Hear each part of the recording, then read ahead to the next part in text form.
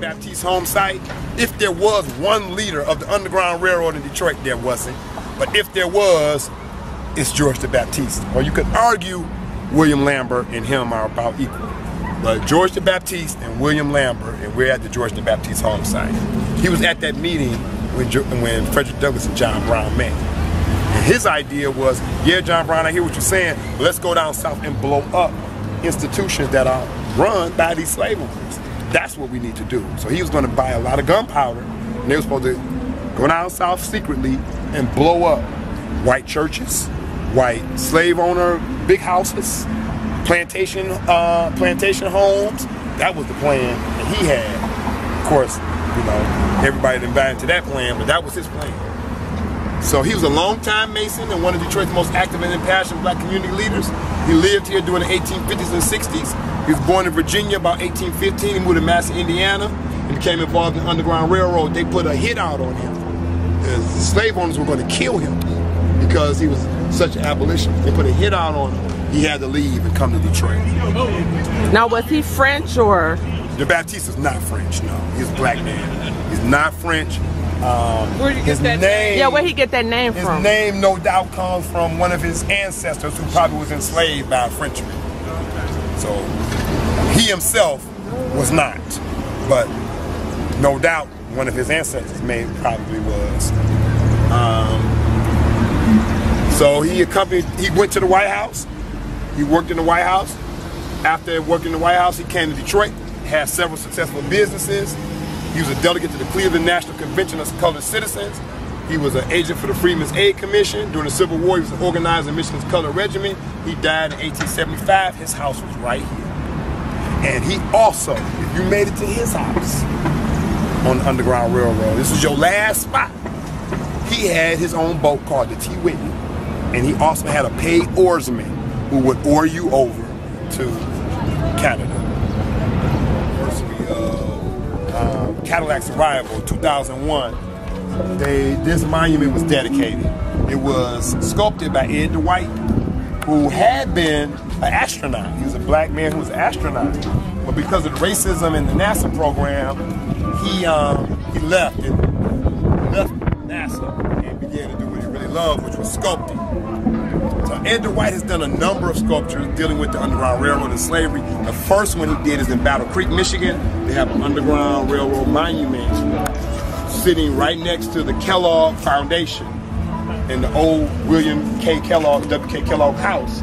There's a monument there. It looks very similar to this one, but it's an Underground Railroad monument because Battle Creek was an important station on the Underground Railroad.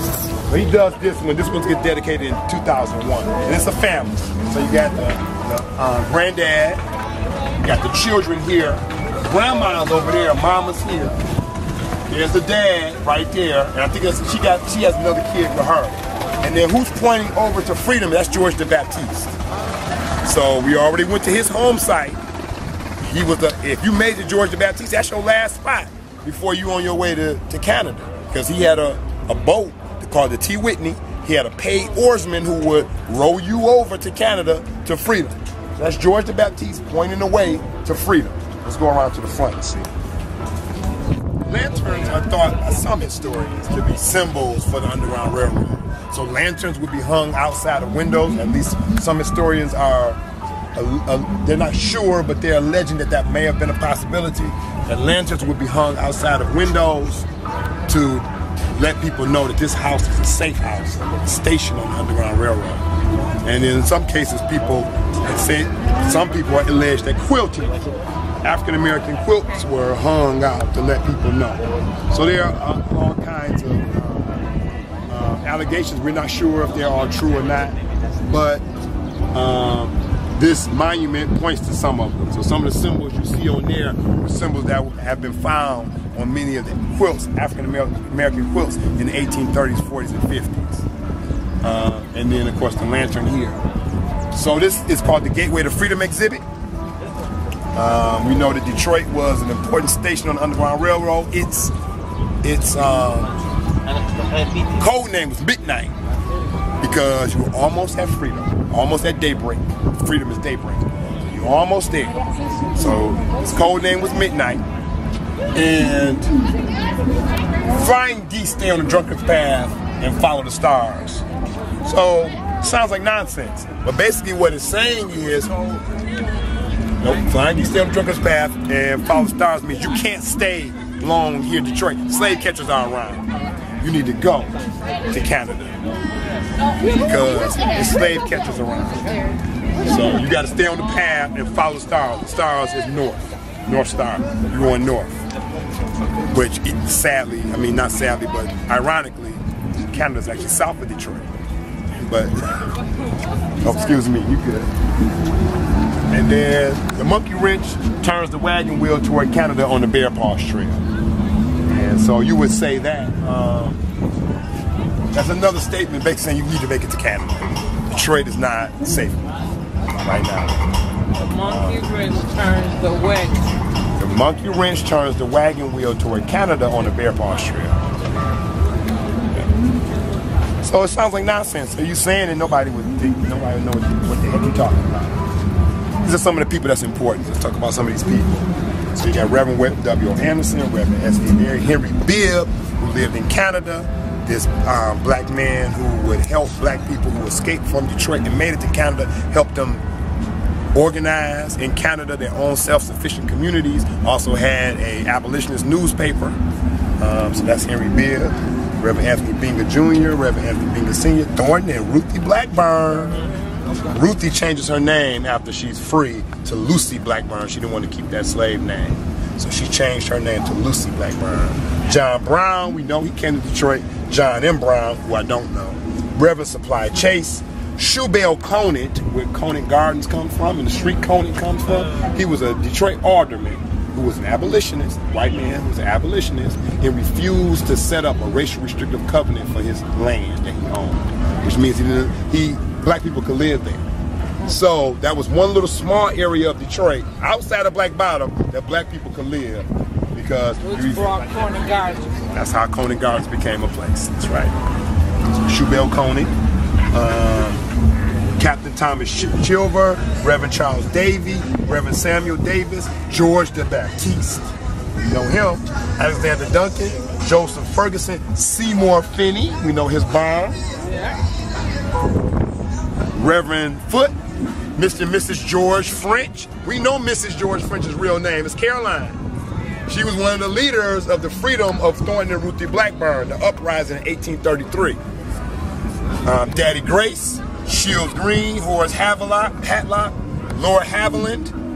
Laura Haviland was in Adrian, Michigan based, and she started the first integrated school in Michigan. She started out as being a Quaker, but the Quakers were pacifists, and she couldn't deal with that. Her work on the Underground Railroad, she believed she had to be armed, so she left the Quaker church.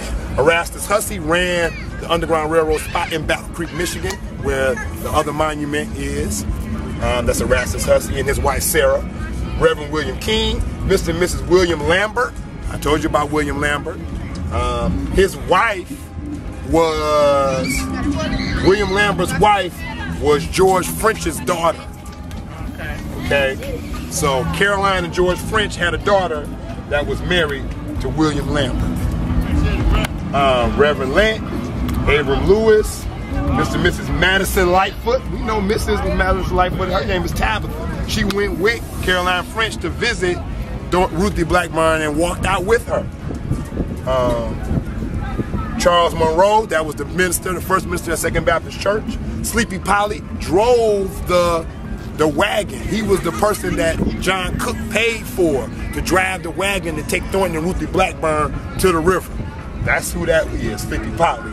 Reverend William Troy, William Webb, Frederick Douglass, and John Brown met at William Webb's house, Benjamin Willoughby. That first meeting of the 13 people was at Benjamin Willoughby's house. All right? So, George French home was the site. George French's home was the site of Second Baptist Church organizational meeting. That's Caroline French and George French's house. Second Baptist Church, the first one, is 1839 to 1854, it burned down. And then the second one is 1854 to 1857. And it expanded. Colored Methodist Society. Bethel AME Church is now on St. Antoine and Warren, but they started in the area we know as Black Bottom, and they also were an organization fighting against slavery and part of the Underground Railroad. St. Matthew's Protestant Episcopal Church is one of the churches that comes out of Second Baptist. The first minister of St. Matthew's is the first minister of Second Baptist. He would leave Second Baptist and become the pastor of St. Matthew's. We went to Finney Barnes site.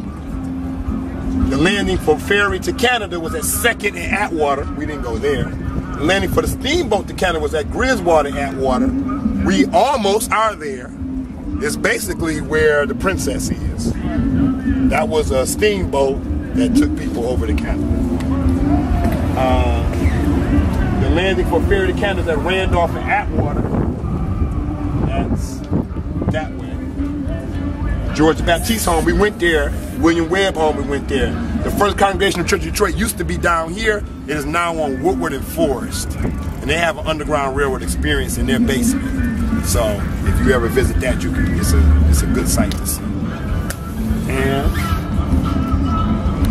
this is one of the trails. The most important trail of the Underground Railroad going to Canada was this one. It's called the Michigan Central Trail. It's really an old Indian trail that black people followed. And now you know it is I-94. But Canada was racist. They wasn't slavery, but it was still racist. So black people had to build self-sufficient communities where they had to produce all the things they needed for themselves. And so there's a number. One is the Dawn Settlement, one is Dresden. One of them is where Uncle Tom's Cabin is. Josiah Henson makes it to Uncle Tom is based on a real person named Josiah Henson. And he makes it to Canada and basically sets up a self-sufficient community. As a farm, it's a little school there.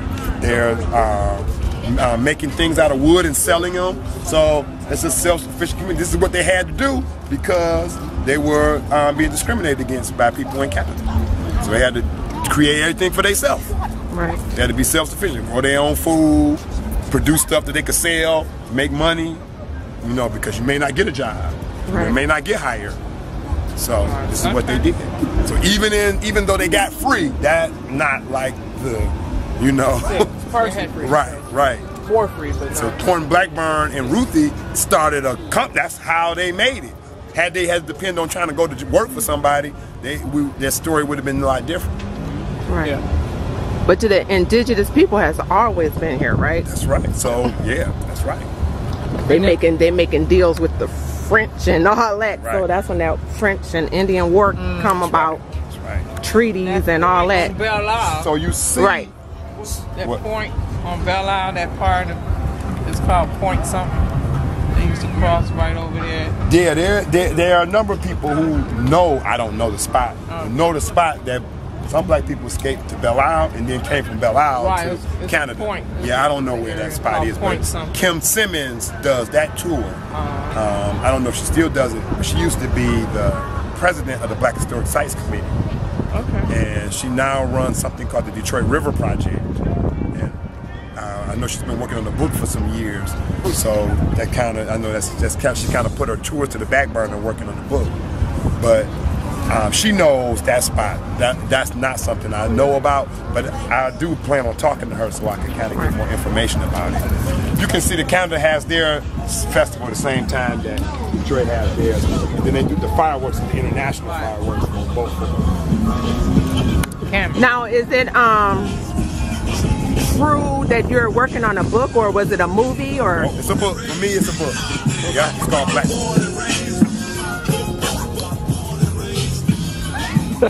It's called Black Before Bankruptcy. The most important sites in the building of Black Detroit. So that's what it is. It's not going to be like a chronological history starting from 1701 to 1974. It's going to be particular sites, some of which we've seen today. Particular sites and what happened at those sites and who were the people involved at those particular important historic sites.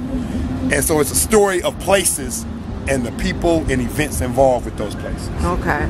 And so it'll start. That sounds really similar to the tour. Yeah, but it's not going to be just Underground Railroad. That's the difference. Okay. It'll be, Yeah, Underground Railroad will be included, but so will the rebellions and riots, so-called riots. So will the marches for civil rights, and so a lot of other stuff will be in there besides just the Underground Railroad. Okay. But yeah, the Underground Railroad, the Nation of Islam's found, all of that will be in there. The Republic of New Africa, Malcolm X giving 3 major speeches in Detroit. Message to the Grassroots, Ballad of the Bullet, and The Last Message, which was done at Hart Plaza and Ford Auditorium, which no longer exists. But he gave that speech 1 week before he was assassinated. So those kind of things were happening. Oh, he was in RNA, okay. Wow. So the shootout in New Bethel in '69 was a major part of Detroit history. The place after my father pulled me out of it. Wow. Yes, right there on Cadillac and Mack. Wow. They did have a place there. That's right. They did. Well, I need to talk to you.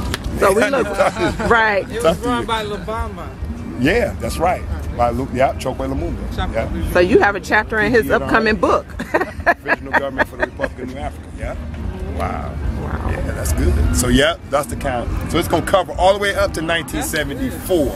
So Coleman Young's election is the end of my book. That could be the beginning of another one, but that's the end of that one. So when should we look forward to it? You should be looking forward to it next year. Next year sometime? Yeah. Okay.